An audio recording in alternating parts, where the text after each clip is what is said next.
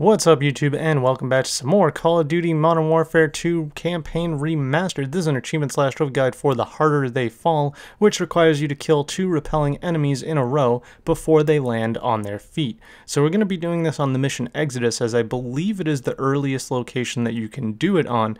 However, there are other missions and opportunities to get this done as well.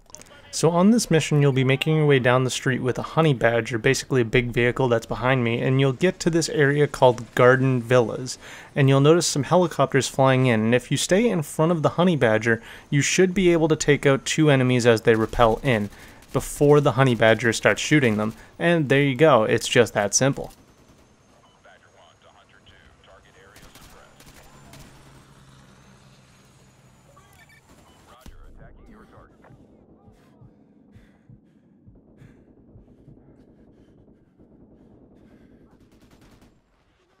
So I hope you guys enjoyed this video, and I hope it helped you. If it did, be sure to like, comment, subscribe, share, favorite, all the fun junk shit down the description, lots of links, awesome things, my Twitter, Instagram, Mixer channel, bunch of other things you might be interested in. Keep it here for more achievement/trophy/collectibles guides, more Call of Duty Modern Warfare 2 Campaign Remastered, and until tomorrow, ta-ra.